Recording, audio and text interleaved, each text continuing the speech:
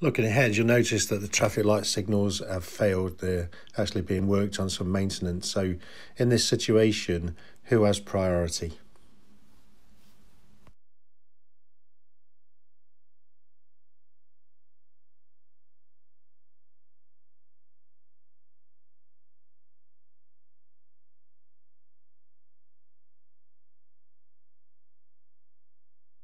Well, the simple answer is no one has priority.